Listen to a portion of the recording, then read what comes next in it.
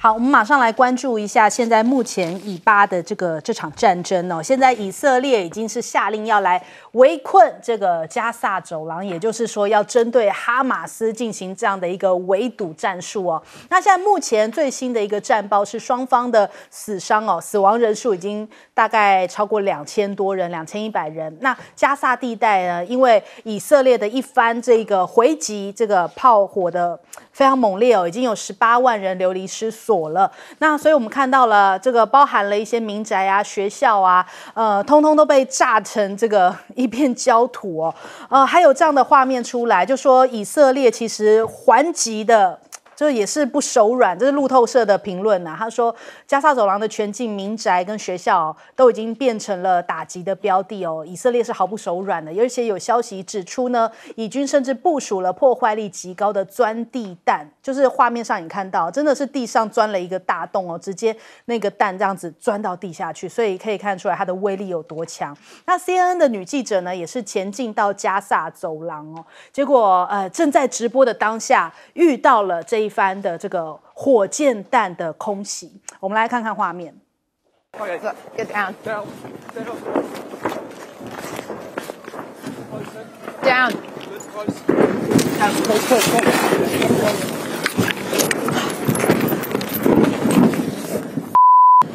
You're fine. You're okay. You're all right. Okay. We have just had a massive barrage of rockets coming in here, not too far from us, so we have had to take shelter here by the roadside. We're just about 5 minutes away. Gaza is in that direction. It's saying we can get up now. 对，所以看到这个画面，我们就可以有一种好像真的感受到他们现在加萨这边哦面临到的这样子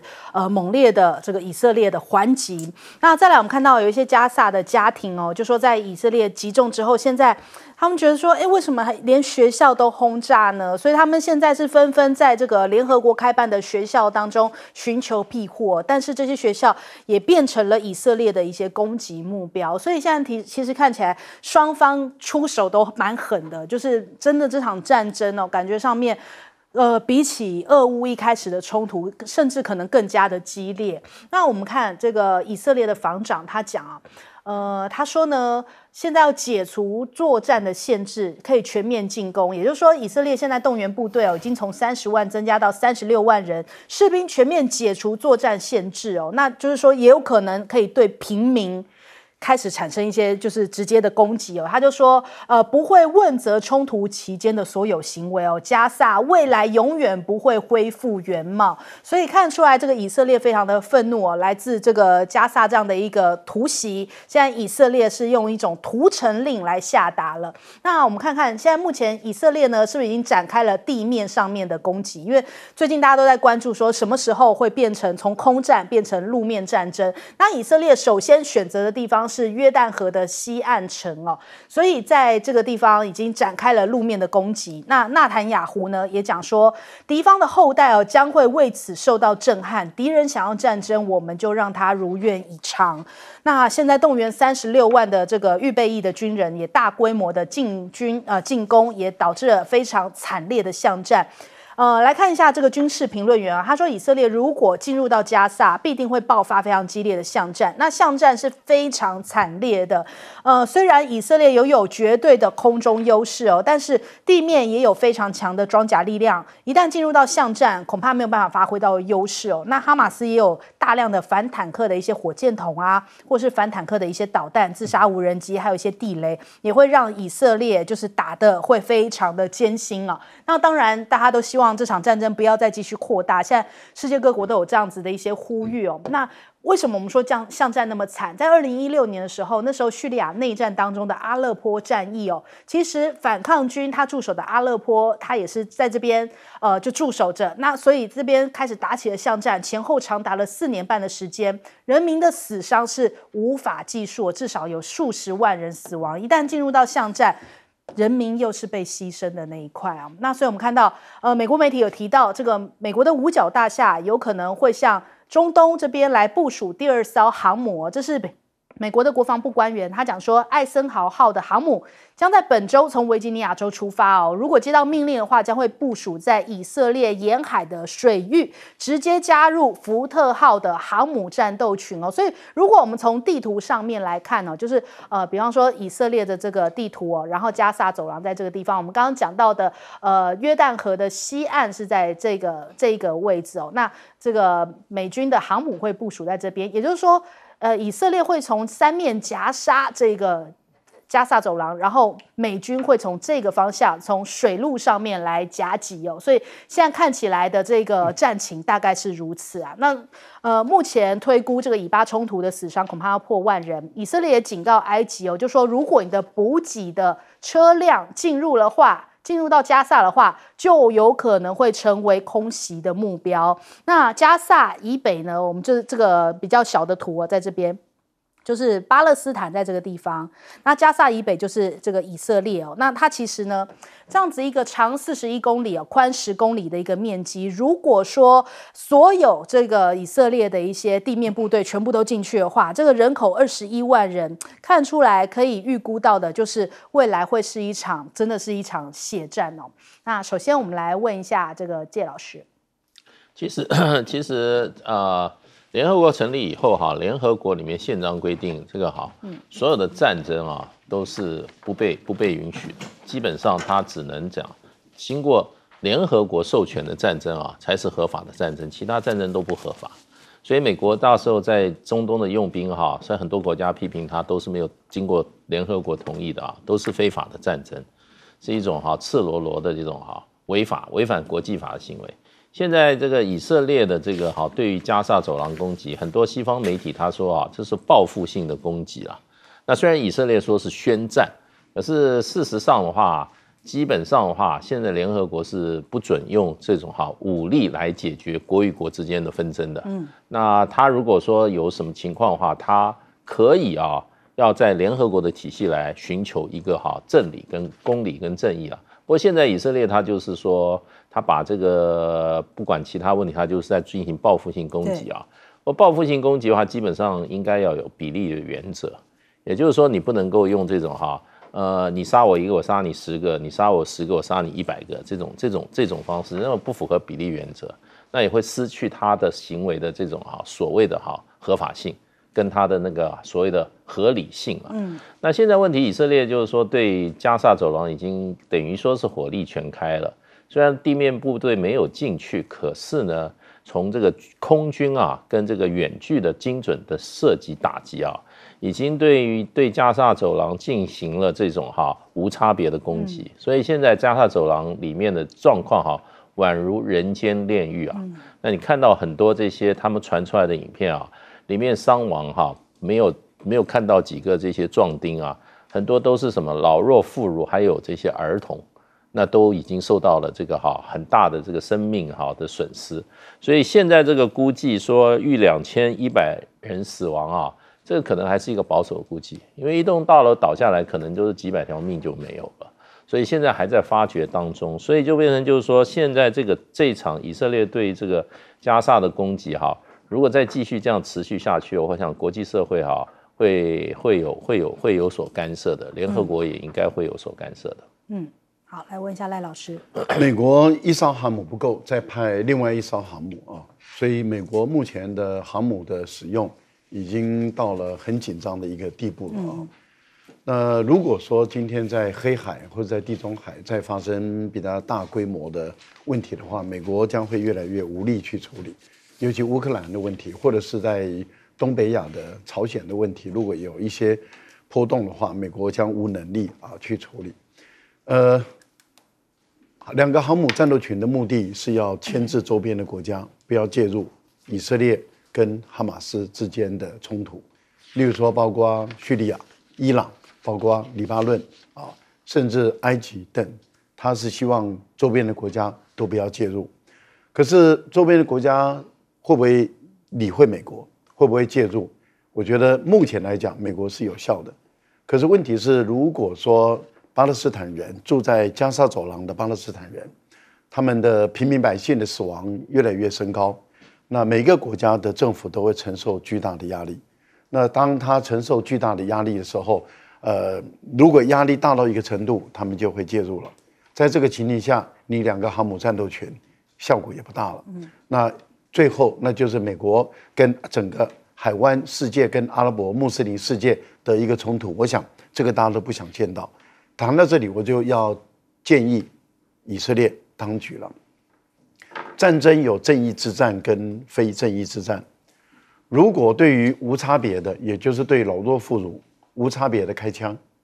那演变成为一种非军人跟军人之间的对抗，而是对于非武装人员的一种杀戮，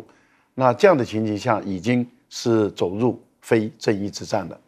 哈马斯在这一次对以色列的袭击就是非正义之战，因为它不是只是武装力量跟武装力量的冲突，它事实上是对于以色列的居民点、无辜百姓的一种杀戮，这是非正义之战。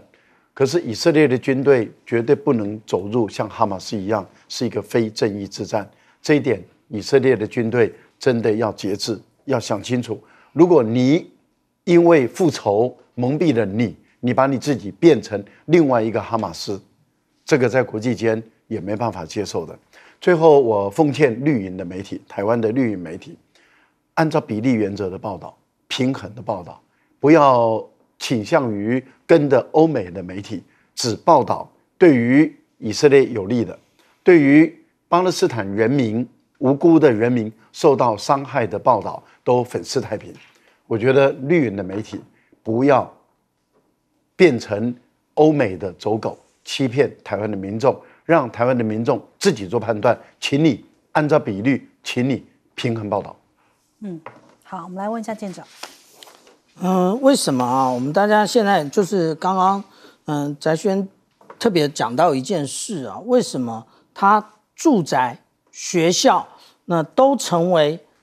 攻击的目标，甚至是钻地弹攻击的目标？其实从我手上的这几张图就会看得很清楚。我们先看到大家左上角的这一张啊，这张其实就是以色列他一点也不在意啊，有关于加萨走廊所可能的附属损害。什么叫附属损害？就是我的飞弹打下去，对于平民造成的影响，他一点也不在意。为什么？事实上，这个是我们从哈马斯上面图上看到的。第一个，它的这些长程火箭啊，事实上都藏在地道里面。那它这个地道里面呢，如果需要的时候，它的人员就去把它拿出来。这我们现在看到的这个有红色的这个头的，其实就是弹头的部分啊。那接下来它就是传上去，然后从窗口发射，或者从顶楼发射。而且这一次啊，我们大家看到的，大家都一直以为说就只有火箭而已，没有，还有无人机。除了无人机之外呢，还有解放军曾经在2019年，他那个国庆中间所展示出来的3蹦子自转旋翼机，也就是3个人可以坐在上面，然后那个是他们的那个特战人员使用的。那个时候，我们台湾的有非常多的可能还是专家嘞，自己都在讲这不可能，这个没有用。这一次就是这样，还做了飞行伞啊。那我们现在看啊，有关于这个航空母舰的部分啊，2天就从科西嘉岛立刻杀到我们刚刚所讲的加沙走廊以色列的那个领海的部分啊。那我们这边所看到的就是福特号的打击群，它连正式都，这其实是美军都会拍一个这个 photo exercise， 就是展现它的军力。意思是什么？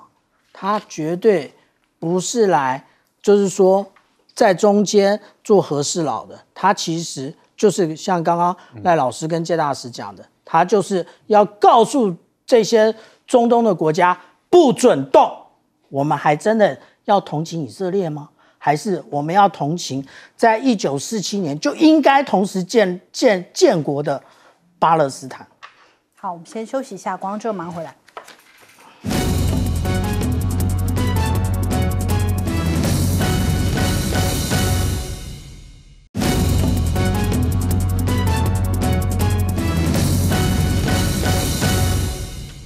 好，我们来看到这一次其实以巴冲突之后，当然美国是一直以来都是比较支持以色列哦，所以当然展现出来力挺以色列的态势。那拜登的定调是讲说，哈马斯突袭以色列，最少造成14名美国的公民死亡。那科比接受 CNN 的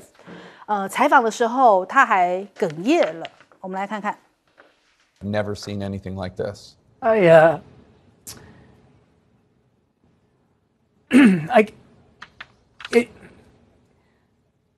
Sorry, it's very, excuse me, very difficult to look at these images, Jake, and the human cost. And these are human beings. They're family members, they're friends, they're loved ones, cousins, brothers, sisters. Yeah, it's difficult, and I apologize. 当然，战争当中是有很多眼泪哦。我觉得双方都有这个无辜受害的平民，所以其实，让世界各国看到这一幕哦，就是我指的是说，看到很多平民受害的画面，不论是以色列或不论是巴勒斯坦这一边加沙走廊的一些平民受害，其实都让大家看了觉得很难过、很鼻酸。那我们看看这个美国现在麦卡锡哦，就说因为看到了以色列的状况哦，所以他原本是讲说他不会再出来选这个众议院的议长，结果现在不到1周，他现在改口说，如果有人开口的话，他会考虑回国，要因应这个以哈局势的改变呢。那再来我们看看这个犹太人，其实他在美国其实有非常高的影响力。富比士每年公布的400位美国最有钱的亿万富豪排行榜里面，就有超过100人是犹太人哦。所以犹太人在美国的政界啊、金融界跟娱乐界都占有非常大的影响力。布林肯也赶紧要启程出访这个以色列，预计12号会抵达。那他说要听取以色列现在目前当前面临到一些状况，以及需要提供哪些支援。那美国的一些学者讲说，不要忽略了，就说现在以色列因为疏忽突然遭到这个突袭哦，西方国家也等于说威胁都升高啦。这是美国保守派的一个智库，他讲说这样子措手不及的情况会不会是有点掉以轻心啊？就说现在西方的轴心国面临到的威胁是不是也在升温当中？但是我们刚刚讲了，就是其实巴勒斯坦这边也有很多的平民是让大家看得很鼻酸哦。在我手上，我们刚刚本来字卡上面要放的就是这一位是巴勒斯坦里面的一个平民，他就是一个父亲哦，那他的小女婴其实已经是明显的死亡，可是他还是把小女婴给抱起来哦，然后就拍拍他，就说这个反正就是看了让人很难过就是了。那我们再来看一下哦，就其实哈马斯他们是反控以色列就是说这种种族隔离的这种状态，就是其实两个国家都是过去有非常多的新仇旧恨，那以色列对于哈马斯其实也有这样子筑起了这样的围墙，所以美国的巴勒斯坦裔的议员也是怒轰说，以色列其实你们也不是一个扮演绝对正确的一个角色，你们也有对于巴勒斯坦的一些民众的生存权也有一些影响，所以其实双方都有这样子新仇旧恨的这种情况之下，很难解得开，很难去讲说是谁对谁错。那所以我们一直回到说，最可怜最无辜的就是平民。你看现在哈佛的学生也是联署要以色列负起全责，现在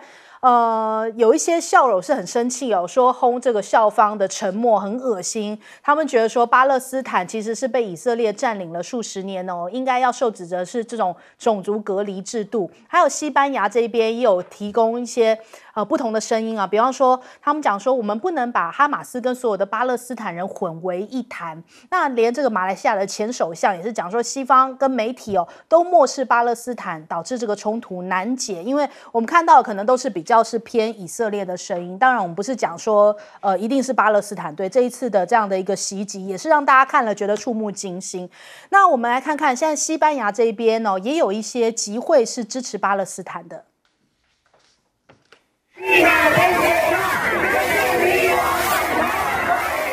好，我们看到是西班牙这边爆发集会他们就讲说民众举起了共产国际的旗帜，高喊说巴勒斯坦的人民斗争万岁也有支持巴勒斯坦的不一样的声音。那还有这个雪梨歌剧院这边，在这个雪梨也有这样子亮白蓝灯的这个方式来支持以色列。我们同样来看看画面哦。那所以也有一些人烧旗啊，执这个照明弹哦。所以这其实是来自于这2个国家长久以来这个2个不同的人种、2个不同的信仰，导致这个非常久、数百年、数千年的以来的这样的一个摩擦哦，所以这真的是非常的难解。那难道说接下来中东大战就要开始了吗？你看，已经有4个国家的部队哦，都对以色列宣战了，就是阿拉伯国家，包含了叙利亚、黎巴嫩、伊拉克以及阿富汗的民兵，都表态要参加这个参战来对抗以色列。那加萨现在面临到全面的封锁，会陷入到歼灭战吗？哈马斯说，中东的盟友即将出兵，就是我们刚刚提到了这一些哦。他说，就算哈马斯遭遇到重挫，伊朗跟真主党的一些盟友也都会伸出援手。所以现在看起来好像是一个等于说来自穆斯林跟这个基督教的这样的一场战争哦。那伊朗是策划者吗？因为美国情报单位都一直现在说伊朗是幕后的元凶，是不是这样的这一场突袭是来自于伊朗的协助？那也有人在讨论说，中国大陆能不能扮演一个不同的角色，让这一场冲突赶快平息下来？从长远来看，中国大陆会是推动解决问题的一股重要力量哦。因为2013年中国大陆就邀请这个以巴的领导人同期访华，然后展现这个促和的诚意哦。还有2019、2022年都有举办这个中东的安全论坛，现在也要透过这个“一带一路”，让巴勒斯坦呢能够搭上这个发展的特快车。因为巴勒斯坦之前他们的机场就被以色列给炸了嘛，所以他们的经济上面的发展一直都不太。就是很困难就对了，失业率也非常的高。那在今年6月份的时候，巴勒斯坦的总理也去到中国大陆的访问，所以现在有可能是中国大陆可以扮演这样的一个调停角色，因为它对于以色列跟巴勒斯坦来说都有蛮大的一个影响力的。首先我们来问一下介老师。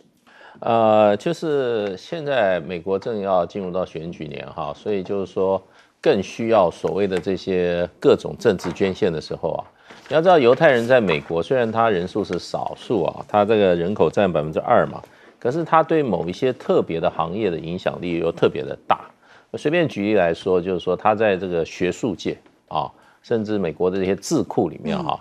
犹太学者比例啊，就是比一般美国正常人口比例又高出很多。另外，在媒体业哈，这些大亨里面哈，犹太人的比例又特别高。那另外，在美国政界的话，犹太人比例哈也超过犹太人在美国的常态分布的比例。那你知道犹太人非常团结，事实上他们有犹太人公共事务委员会，也就是说，你只要是犹太人，你在任何地方参选的话，那他可以在全美国任何的美国的这个犹太人社区去募款，所以他的竞选经费就非常非常充裕。我们今天随便举例来讲，我们现在熟知的前2天去中国大陆的美国参议院多数党领袖。那个 Chuck Schumer， 他就是犹太裔的。那我们在讲这个现在美国的国务卿啊 Blinken， 他也是犹太裔的。所以就是说，在美国政治上，这个犹太人不但说他这个可以出很多这些政治经费哈，来影响美国的政治人物的这些哈升或降。另外，犹太人本身参政的这个比例啊，也是非常的大。所以就是说，美国在尤其以色列相关政策啊，不是由美国人决定，而是以色列在决定。那所以这个再加上现在的内塔尼亚胡，他基本上他原来就是美国人，他高中啊什么大学都在美国上的，所以他之后来去回到以色列啊。所以就是说，美国跟以色列是分不开的。美国是完全会100%站在以色列的后面。可是现在问题就变成说，这个世界已经分裂了。就是说这次的这个以巴冲突啊，那支持巴勒斯坦的国家的数目非常的多，那支持以色列的反而看起来啊没有像过去那么多。那刚刚欧盟的这个所谓的他驻外的代表他也说了，他说希望以色列在执行他这个军事任务上要考虑到国际人道法，再是比较客气的，还有国际战争法也必须要遵守，尤其要避免对这个平民造成大规模的杀戮，像这个很多儿童啊、婴儿啊都在这些争乱中死亡，这是非常非常不应该发生的。好，我们来问赖老师。我们刚刚看到科比的那种情绪啊，很波动啊，感情也很丰富。那我们当然也会希望说，当科比看到巴勒斯坦的人民啊，他们也受到了这个战火的攻击，那么死亡，婴儿死亡，妇女死亡，而且死状很惨的时候，他也一样的情感，讲一样的话，因为他们都是人类啊，这是科比讲的啊，因为他们都是人类，他是我们的兄弟，他是我们的表兄啊，等等的，但是我个人认为这是不可能的，科比不会用同样的感情来面对同样不幸的人啊，他不会用同样的感情，这就是美国，所以演得很漂亮，演得也很好，但是那个一部分。他对于以色列的平民百姓受伤，那是真情流露；但是对于这个黎巴嫩，或是对于这个巴勒斯坦的人民的这种长期被围困受伤啊，然后我不认为他会有同样的感情，但是他可以演啊，他可以演。我是希望他至少演一下啊，就像民进党一样，很会演戏一样。我个人是认为说，现在的情况，整个世界已经变了。为什么？因为民意已经比以前开了，讯息比以前多了，更多人知道加萨走廊，你刚刚讲的，长40公里，宽10公里，这个300多平方公里的一个地方塞了230万人，他们的人均所得才650块美元，他们没有未来，他们被困在那个地方。如果以色列无差别的杀，会造成很多难民，一方面往埃及跑，二方面往大海跑，那中间会有多少人又枉死？所以我觉得这个战争真的是要适可而止，要停止，还是要用政治的方式来谈判，不然的话，欧洲国家内部的穆斯林，他们对于他们政府、对于他们的社会的压力也会越来越大哦，自己要想清楚。好，来请教舰长。我必须这么说啊，也就是第一个，动手就是不对。但是呢，为什么哈马斯会如此的动手，而且是趁着10月7号犹太安息日，而且是重要庆典妥拉节的这个时候动手，这个才是我们应该要好好探讨的问题。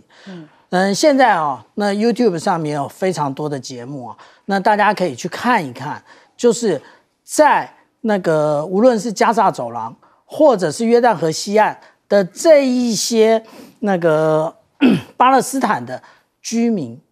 他是怎么生活的？以色列是怎么样对待他们的？这个才是真正的原因，才是真正的促使为什么这么多的哈马斯连命都不要了，都要跟以色列动手的最主要原因啊。但是呢，我们现在这么说啊，也就是联合国宪章第二条第4款，它有特别强调啊，也就是各会员国在国际关系上不得使用威胁或武力，这个也就是很重要的禁止使用武力原则。美国，你派了1个航空母舰打击群来，你现在要派第2个航空母舰打击群来，你真正的目的是什么？你要不要告诉我们大家？你要不要遵守联合国宪章？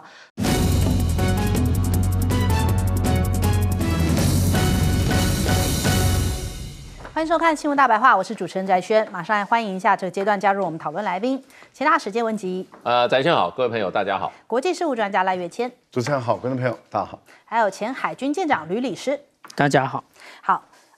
最近大家都在讨论这个战争哦，因为看到了以色列，看到了这个巴勒斯坦的这个情况哦，所以我们就先从战争来谈起。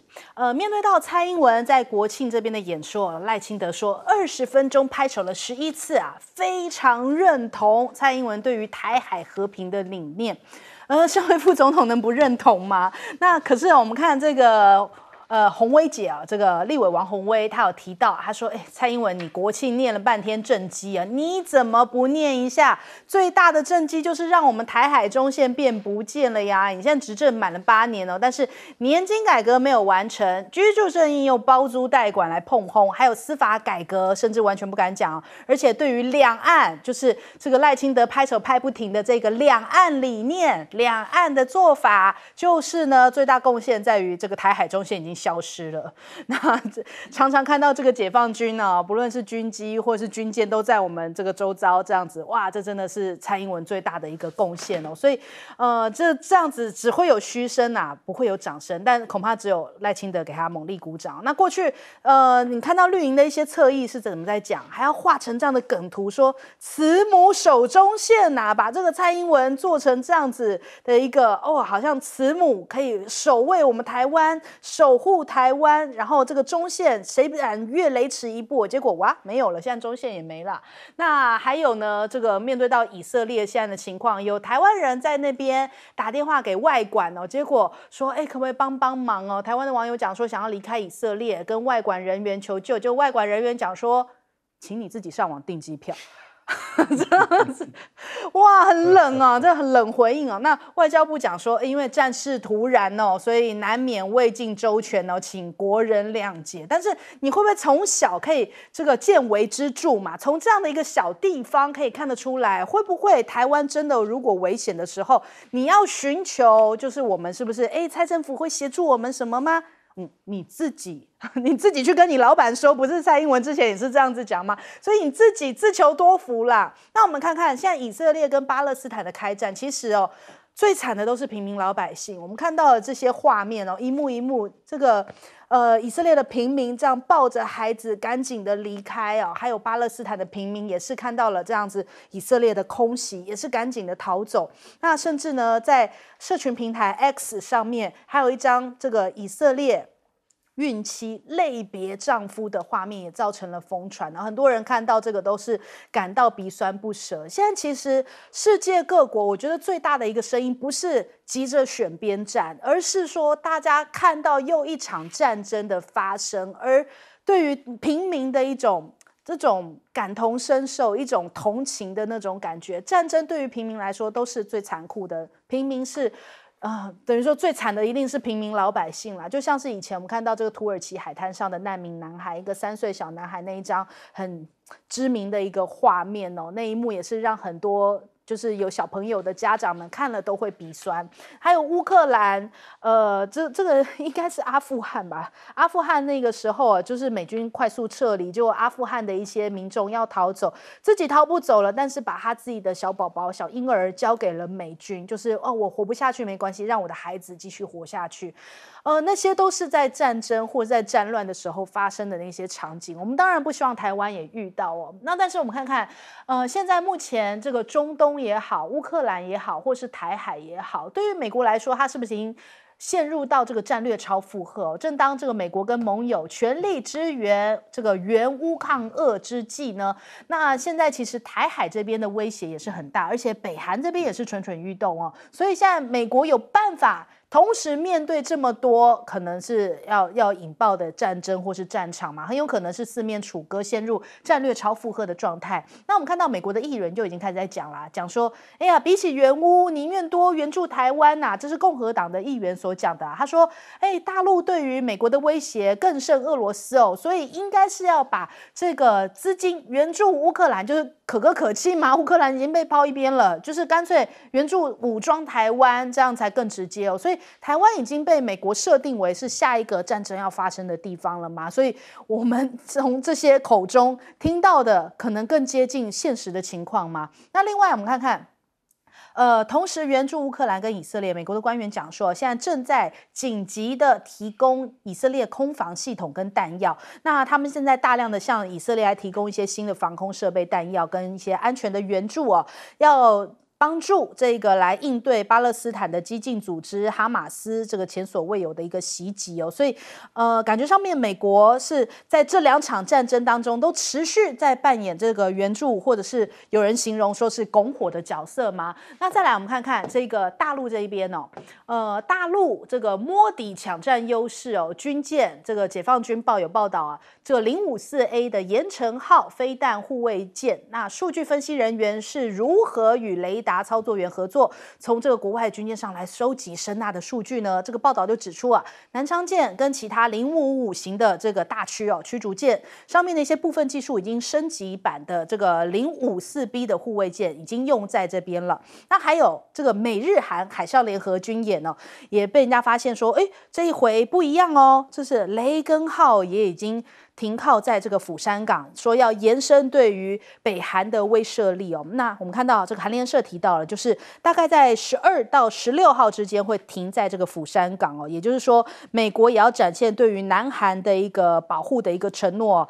免受朝鲜的这个核威胁，所以有一个延伸的威慑力量。那首先，我们先来请教一下介老师。我觉得就是说，蔡英文这个演讲哈，它主调是要和平啊。可是问题，他的作为跟他宣称想要达到的东西，正好是背道而驰。那这个他错误的两岸政策、错误的对外政策啊，造成今天台海的空前未有之这个危机。那这个英国的这个经济学人说，台湾是全世界最危险的地方。那这就是蔡英文留给台湾最大的一个贡献吧。那他为什么不说？为什么会搞成这个样子呢？那你嘴巴要和平，可是你的作为如果是促进战争的话，那你嘴巴讲的就跟实际做的是两回事嘛。我们看到他上任以后做的所有事都促进战争，都对促进和平没有任何的这个作用。所以呢，这个今天台海的局势搞成这样那这个赖清德也有份啊，对不对？而且我们这个非常担忧，就赖清德如果他接替了蔡英文这个位置的话，那台海更是兵凶战危，根本就是可以说就可以非常确定了，不管他嘴巴叫什么，一点用都没有。在国际社会，人家看他是做什么，不是看他叫什么。那他不就是要清廉吗？他要勤政吗？他要爱乡土吗？请问他清廉吗？请问蔡英文领导的这一个执政的这个团队清廉吗？对，有清廉的话，林志坚在干什么呢？如果清廉的话，请问一下，为什么我们在我们这个高端那个疫苗会阻挠我们大概在疫情最高潮的时候，我们拿不到疫苗呢？请问他那个8800亿的所谓的这些防疫的经费，还有这些一大堆，还有军费都花到哪里去了呢？那既不清廉又不勤政，每天都躺平，对不对？也不接受记者的采访，这是他这个位置应该要做的，既不勤政又不清廉，有爱乡土吗？我们台湾今年的这个经济成长率，照 IMF 公布的只剩下0.8，这是在亚洲里面最低的几个地方了。那他这样是爱台湾吗？爱乡土吗？把经济搞成这样，所以嘴巴讲的一点用都没有。他代表这个党要勤政不勤政，爱乡土要清廉不清廉，爱乡土也不爱乡土。那他讲的和平，他要和平，实际的作为就是都是把破坏和平的。所以我觉得蔡英文真的是基本上他现在已经躺平在数馒头了。不过历史会记得他的，他怎么对台湾人民，怎么对这块土地。那这个我想这个大家这个都是这个脑袋非常清楚。这次驻以色列代表处这种回答来讲的话，照以前我们对外交这个对外回答说，你自己去这个上网去订机票这种在我们以前起码我在外交部服务的，如果外管有这种回答的话，基本上一定要查办的，一定要追究责任的，因为这不是一个处理在旅外的我们国人在危机的状况所谓的急难救助的一个基本的态度。对你要想办法协助，因为我们驻外馆的话，应该都跟相关的旅行社有一定的联系。你起码也可以说我来帮你试试看，对，不见得可以办得成，可是我可以试试看。尤其现在是一个紧急状态，对啊。如果他平常是说，哎呀，我没事想改机票的话，那你还会说，哎呀，这个东西照一般程序走。你现在是那边已经打仗了，他们在机场已经听到外面在爆炸声了，在这时候你不像我们驻我们这个外管去求助，你去找什么求？外管给你这种回答。要我们以前我任职我在外交部服务话，外交部一定查办。这种情况不是都应该各国已经在撤侨了吗？那我们的外管怎么会是这样子？好像这种状况更荒谬的，外交部居然还透过这个他们的媒体放话说，外交部在同仁在这个危难之中还在当地坚守岗位然后还受到这个污蔑，就说他该做的事不做，外交部感到高度遗憾还有深感痛心。请问一下，外交部是什么衙门啊？他今天是拿中华民国的这个纳税人的钱在外面工作的，那这个外交部但是他是干嘛？他是专制独裁吗？别人都不能够对他有要求吗？还深感痛心，高度遗憾？那你干脆把打电话的人抓起来查办算了。所以我觉得这个上梁不正下梁歪问题就出在外交部主政的人。这个人基本上对于做他的职位、他的工作角色他认知极为偏差。而且傲慢，更可笑的是他无知。好，赖老师，蔡英文在念这个读稿记的时候，我觉得他念到最后心里面虚不虚年轻人的住宅问题没解决，然后就业的问题，还有薪水的问题，还有就是这个房价的问题，还有就是两岸之间的和平的问题，还有经济发展的问题，还有绿能的问题。它能源的问题、缺电的问题、火力发电太多的问题等等，他手上甚至他自己最自豪的潜舰，都没下水，还说下水，然后还有弊案，而且现在这个弊案，检察官到底要不要好好的办，也都不知道的这样的一个情形。他执政的时候，让台湾的老百姓吃含毒的猪，然后要吃含辐射的日本鱼，然后他还很开心。他心不虚他一点都不心虚吗？然后民进党的那一些人像哈巴狗一样，一直鼓掌，一直鼓掌，20分钟鼓掌，鼓掌再鼓掌，像猴子一样一直鼓掌。他们心不虚一点都不虚巴结长官，巴结到这个程度，内心里面不虚老百姓看得淌血民调支持度现在。赖清德你只剩下35%不到，民进党20几%不到35%，都只剩下1/3不到，60%以上的民众讨厌你这个政党你们还拼命鼓掌，心不虚真的心不虚吗？花了一大堆钱买武器，买，然后呢，两岸之间快打起来，大家都说最危险，还说我们是最安定、最和平。你骗谁你骗经济学人你骗美国连美国的这个政客，你颁发给他一个什么勋章的那一个人，都说台湾的人民都要发给他 AK-47，要每个人拿枪起来打仗。那你心不虚这叫和平为什么都讲一堆跟现实完全不同的话？鼓掌鼓掌真的是像猴子一样鼓掌鼓掌真是我看了我都觉得真的是。你不要学美国人嘛，美国人就在这个总统到国会去质问的时候呢，2句话，参议员朋友们、先生、女士们，大家好，你们好，然后好，这样子，这就是美国的国会，不是都这样吗？美国的国会就是玩这一招嘛，那你也跟人家玩这一招。不要像猴子一样只会学美国人怎么做你就怎么做嘛。各位再看看尹锡悦到美国去的时候，讲一句话鼓掌，讲一句话鼓掌，那就是猴子嘛，因为大家都当猴子一样。哎呀，真的是有时候听听看看真的是好累。好，但是我觉得凸显一个问题美国你不是跟乌克兰说我们已经用战备了，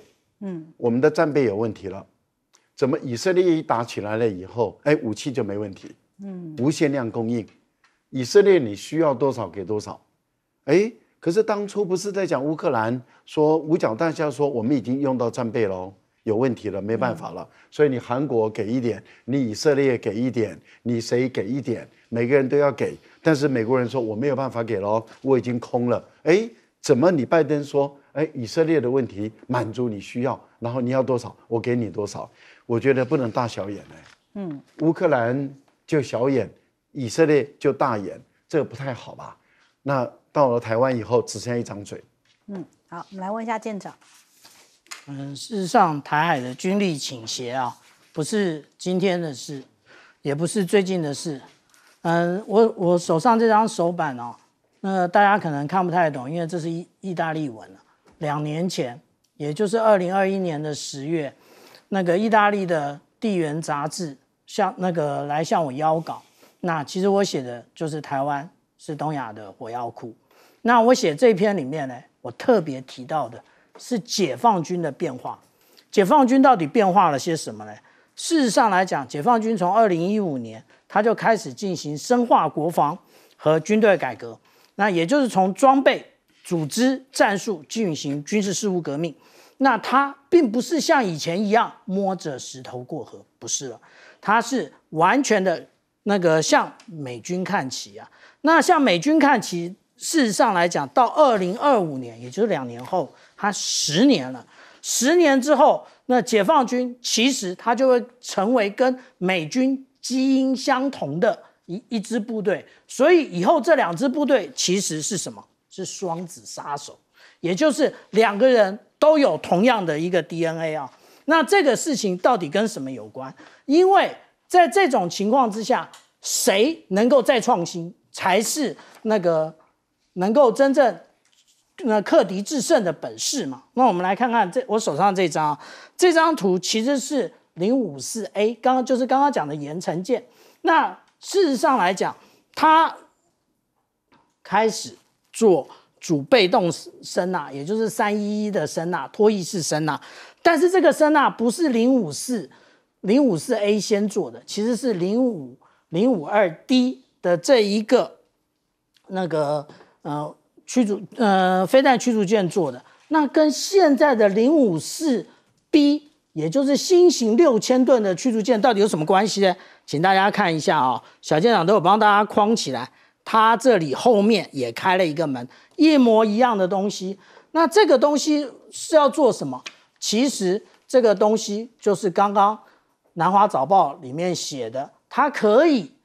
进行数位的声纹比对。那个资料来源是他到底是访问谁？对不起，就是现在你们大家在听的小舰长，他访问的就是我。我跟他讲的就是，事实上来讲，我们可以看到，现在我们大家前一段时间讲这么多声纹啊，还有很多